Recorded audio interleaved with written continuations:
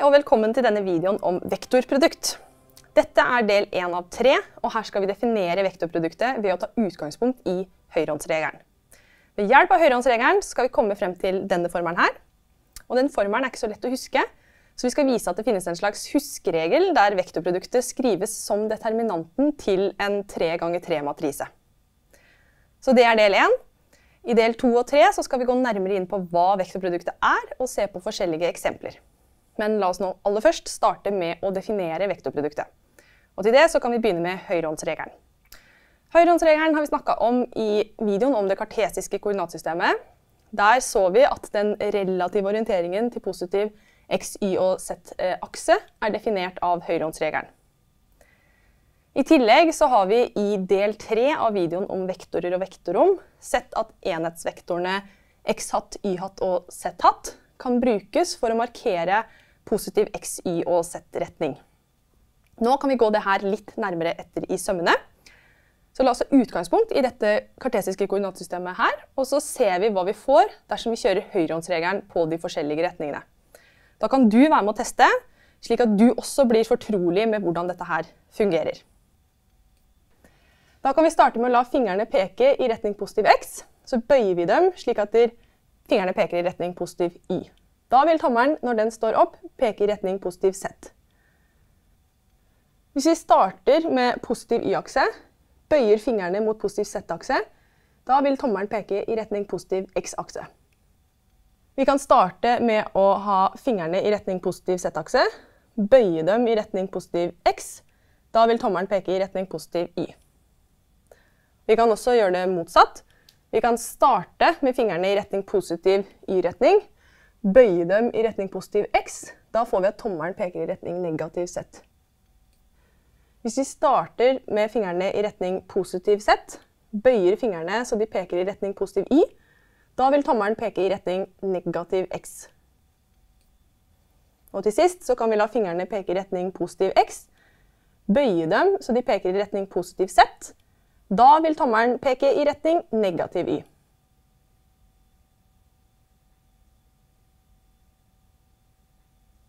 Dette er utgangspunktet for vektorproduktet. Så vektorproduktet tar inn to vektorer, kjører høyrehåndsregelen på dem, og gir ut en vektor som peker ortogonalt på begge input-vektorene. Vektorproduktet skrives med kryss. Et annet navn for vektorprodukt er kryssprodukt, fordi vi skriver det med kryss. Så i stedet for nå å snakke om høyrehåndsregelen, så kan vi definere vektorproduktet slik at x hatt kryss y hatt er lik z hatt, y hatt kryss z hatt er lik x hatt, z hatt kryss x hatt er lik y hatt, y hatt kryss x hatt er lik minus z hatt, z hatt kryss y hatt er lik minus x hatt, og x hatt kryss z hatt er lik minus y hatt. Så det var alle kombinasjonene for forskjellige x, y og z. Nå mangler vi bare å definere vektorproduktet til en enhetsvektor med seg selv, og den definerer vi som nullvektoren.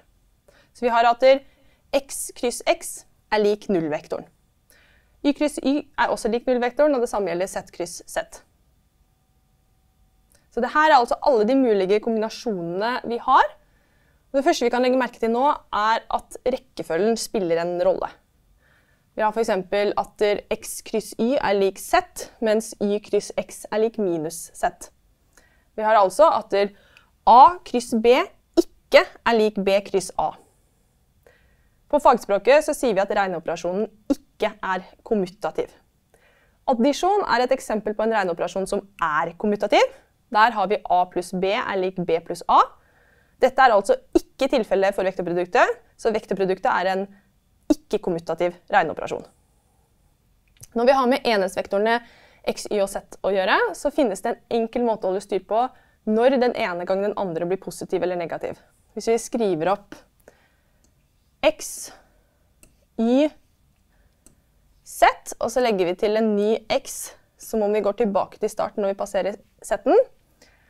Nå vil alle vektorprodukt som går fra venstre til høyre være positive, mens alle vektorprodukt som går fra høyre til venstre være negative. Vi kan se at det stemmer dersom vi sirkler inn xy, yz og zx. Da ser vi at for xy for eksempel, så har vi xy. Når vi går den veien, da gir det en positiv z. Mens hvis vi går y og så x, da gir det en negativ z. Det samme gjelder da for yz og zy. Så dette er vektorproduktet, og nå kan vi se hvordan dette utarter seg på to generelle vektorer a og b. Så vi lar altså a være gitt av ax gangen enhetsvektor i x-retning, pluss ai gangen enhetsvektor i y-retning, pluss az gangen enhetsvektor i z-retning. Og tilsvarende for b.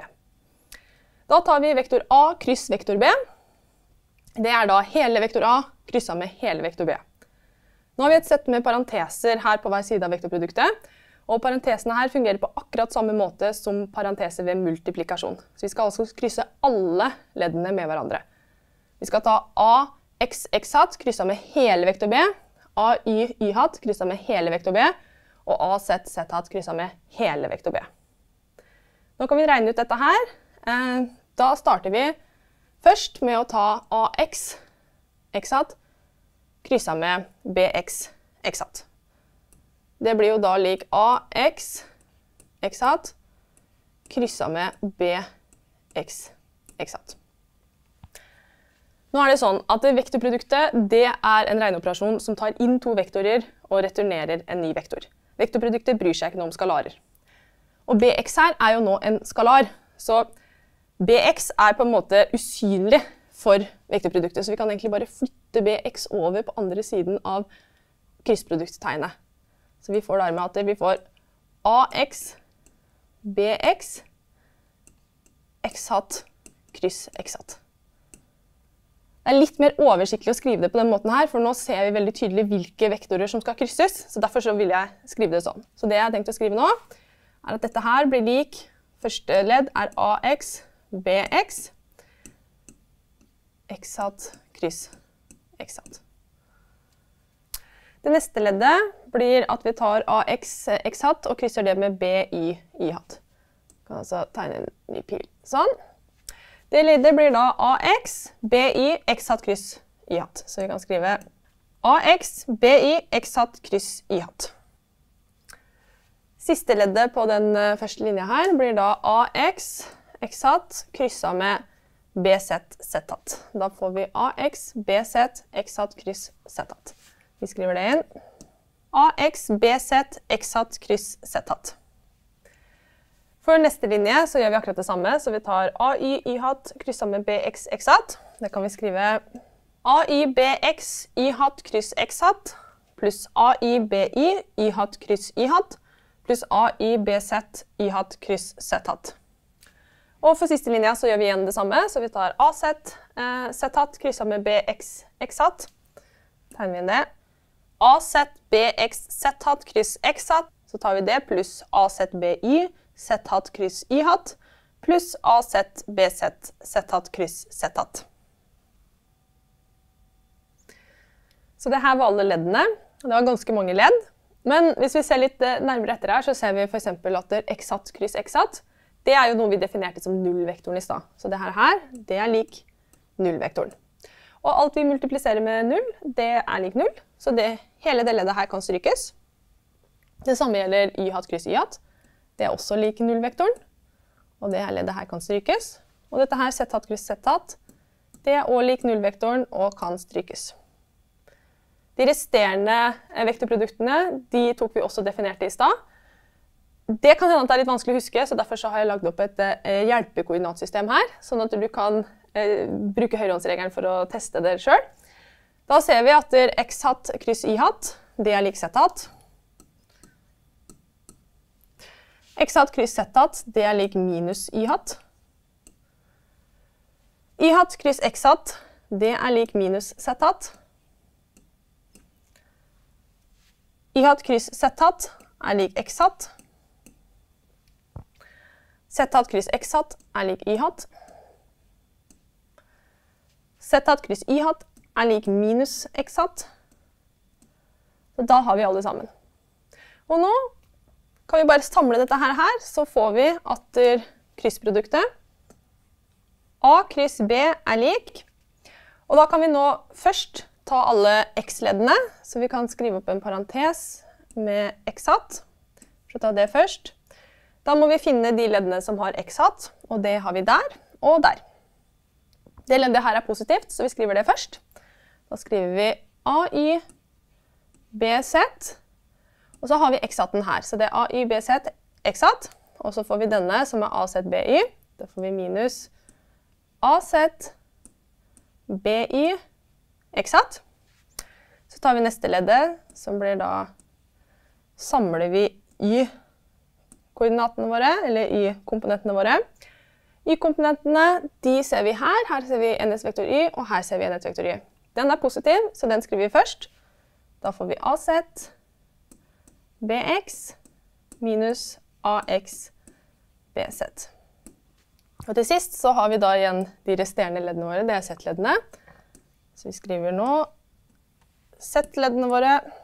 Det er da, denne er positiv, da skriver vi den først. Den er AXBY. Minus den negative Z-en, det er AYBZ. Nei, BX, AYBX. Skriver vi AYBX. Så det her er kryssproduktet. Og det var noe litt jobb å regne ut, og til vanlig så tar vi jo ikke hele den utregningen her. Til vanlig så skriver vi det på den måten der, som determinanten av en 3x3-matrise. Da lar vi første raden av matrisa være enhetsvektorene x, y og z. Andre raden av matrisa lar vi være x, y og z-komponenten til vektor A, og tredje raden av matrisa lar vi være x, y og z-komponenten til vektor B.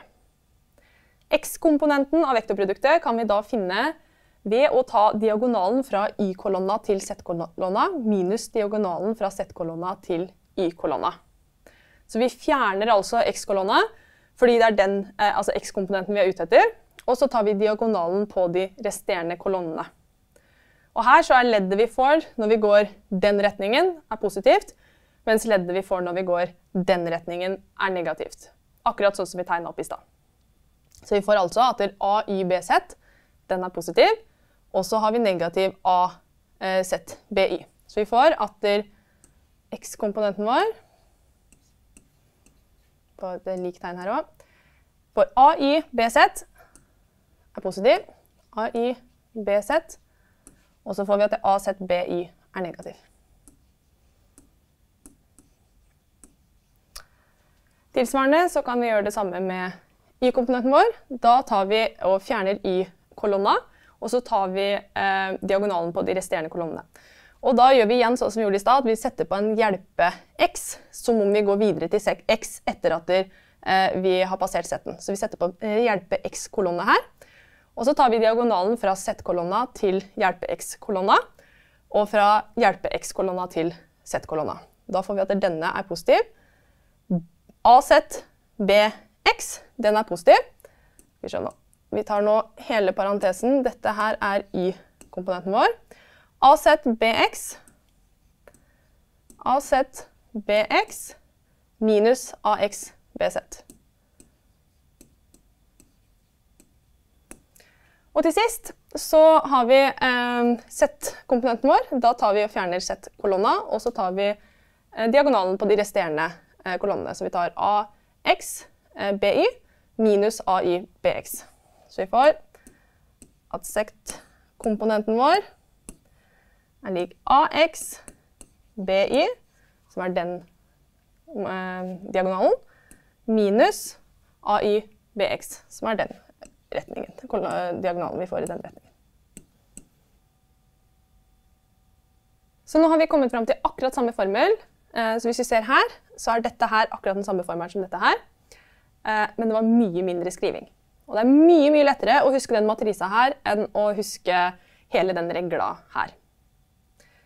Så langt så har vi altså nå sett at vektorproduktet, eller kryssproduktet om du vil, er en regneoperasjon som baserer seg på Høyrehåndsregelen. Dette gir denne formelen i et kartesisk koordinatsystem, men man kan lettere huske alle leddene ved å ta determinanten av en 3x3-matrise, altså å følge denne prosedyren. Dette var del 1 av videoen om vektorprodukt. I del 2 så skal vi gå videre. Vi skal se litt mer på hva vektorproduktet er, Vi skal se at den kan skrives som sinus, og så skal vi se på noen eksempler.